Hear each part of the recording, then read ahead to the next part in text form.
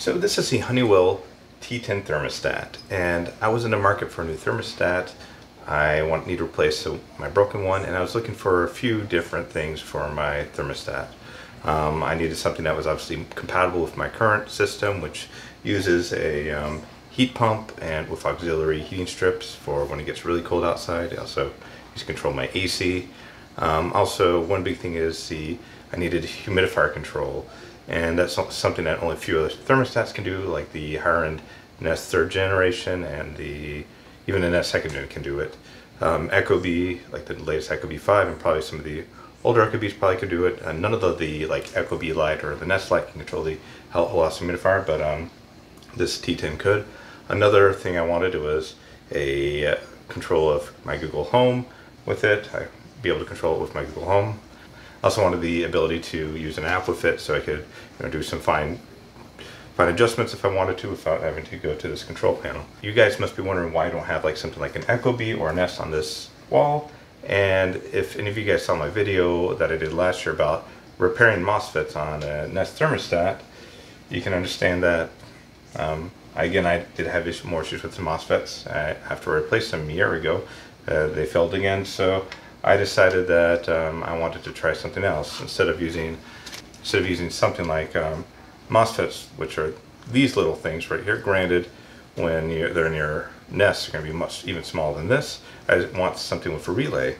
And the thing about a relay is, like, when you go to a thermostat like this and you turn it on, you hear like a couple of clicks or a click, and that's a relay actuating. So uses actually an electromagnetic switch that turns on.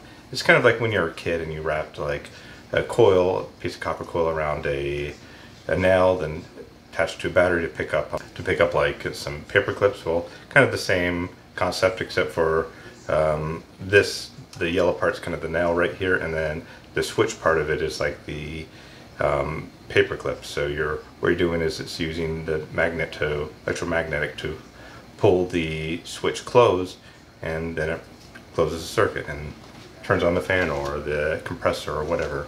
On the other hand, like your thermostats, like your Nest or your ecobee, uses MOSFETs, and MOSFETs, I love them. They're great. People, question why I'm looking for a thermostat that has relays instead of MOSFETs. People think that MOSFETs are amazing. They are amazing. They're great for what they're intended to do. They have very fast switching times, something that this one can never match. They're great for your VR, like a VRM on a computer, to control your voltage for your CPU.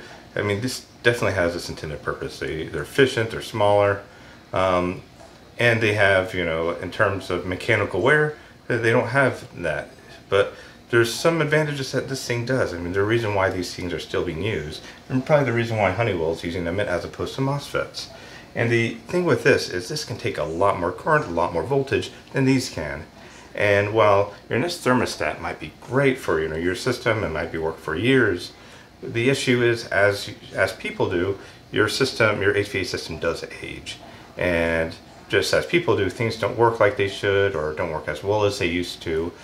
And you might take a bit more current to actuate that reversing valve. You might have a voltage spike, or the voltage might be higher than what it should be. And the issue with running something like a Nest with the MOSFETs is that it will slowly damage these until they just fail closed, so they're just transmitting power through it. So in my case, I had a reversing valve that kept actuating, going back and forth, because the 24 volt was activated. And these all use 24 AC for the power. Granted, it probably uses DC and much lower voltages, on the logic level for these things, but controlling your HVAC system uses 24 AC.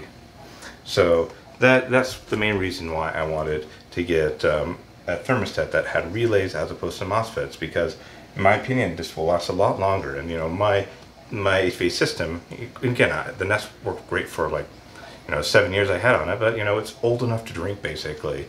And should I really upgrade, pay like eight grand for a new HVAC system so I can run Nest? Not really. And the question is, as your HVAC system ages, how well will your Nest or your ecobee age with it? Will the MOSFETs fail? I've heard about, this has happened quite a few different times, especially with the second gen Nest. It seems like it's more of an issue with them. But I mean, Nest relays can take a lot more current, a lot more voltage. They don't really have that same problem. Matter of fact, there are some professional Nest installers that actually install isolation relays, and if you buy something like the Honeywell T10, there's no real need to real need to do that, because it uses relays already. So it's MOSFETs versus relays. It depends on the application, and I'm happy that I was able to find something with relay. Just trying to compare these two thermostats, this Nest feels like it's built like a tank. It reminds me of my phone. You can feels like you could drop it. I mean, this is right here. It's made out of plastic, but at the same time, I've had plastic thermostats for years. They're not going to slip out of your pocket and fall, break. So I mean, I'm fine with it. That's not a huge thing if it's it doesn't have a stainless steel rotating crown on it, or it's tempered glass. But this does have a touch screen, and in my opinion, it's not the most It's not like a buttery smooth response like on my phone, but I mean, it's more than adequate. And to be honest, trying to enter your Wi-Fi password or something when you're setting it up is a lot more pain, because you have to go through 36 different potential combinations or at least of letters and numbers, while you can just use this as a keypad. So another thing to note, this is not a Nest thermostat box, but the packaging is nowhere near as this is kind of just your cheap old package that you would get with a lot of different things out there. But you kind of get more of the iPhone experience with a Google appliance. But to be honest, I really don't care about these. I mean, reason why I'm showing this Nest Hello as opposed to my Nest thermostat box is because I threw it away a long time ago. Who cares about this? It's going to be tossed anyway. And you wonder how many trees were harmed in the making of this box compared to this one. Who knows? Another thing I really liked about the Honeywell thermostat is that this right here uses AA batteries, which are easily sourced. They're not expensive, versus the little coin cell that goes inside the Nest. And I think the ecobee uses one of those fat barrel batteries that are not as common as your typical AAA batteries. So this is really nice to see. It also does have a motion sensor, so it can detect motion. It's nice. I can set both.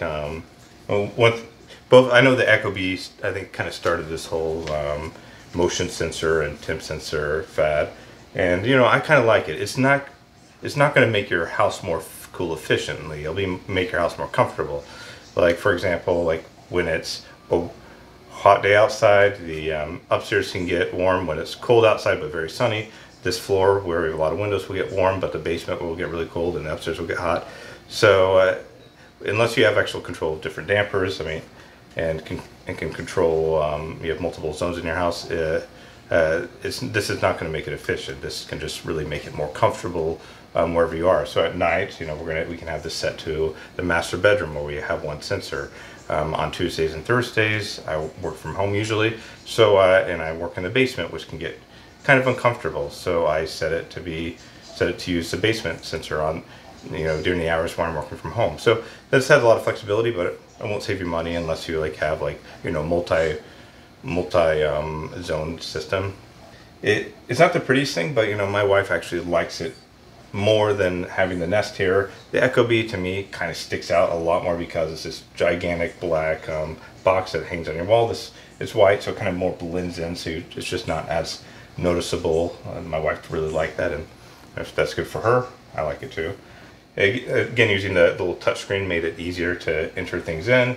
It might have not been as easy to set up as a Nest, but it gives you a lot of different options, and I paid about $180 for this, and it came with one sensor. I got an additional sensor off Amazon for $28 compared to the Nest, which is I think $250, $260.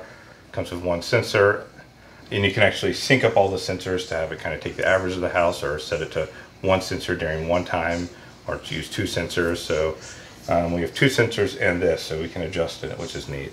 I can also do like geolocation. It's something I really have no interest in using. I just want to kind of set it as a time. And when it came to Nest, I hated the smart auto adjusting thing.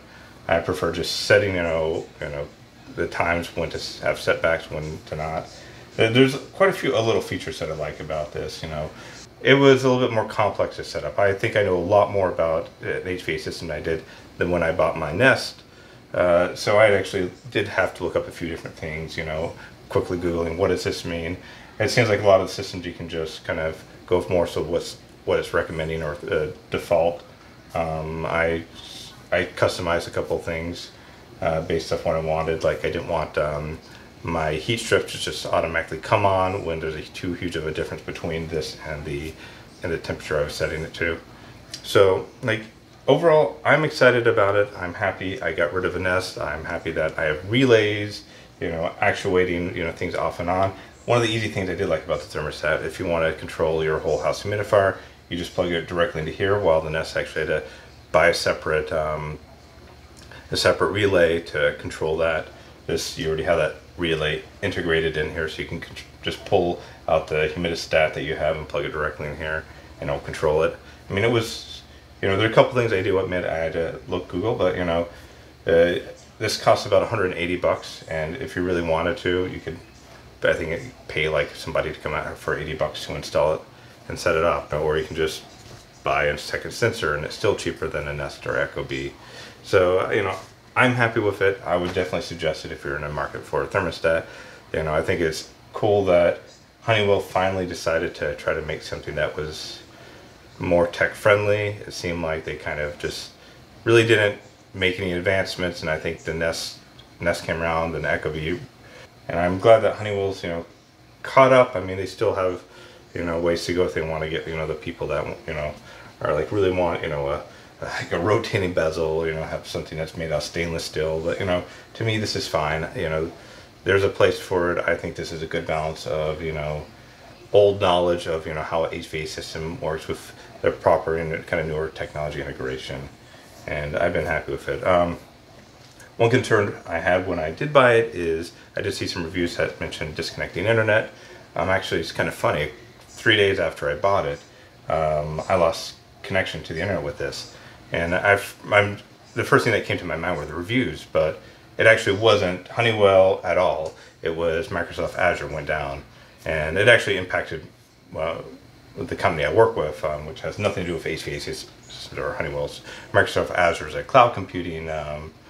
It impacted a lot of different companies. So as soon as Azure was back up and running, it reconnected and was fine. So anything internet related, was from that Microsoft Azure outage, or my ISP drops the connection for the whole house for a minute or two.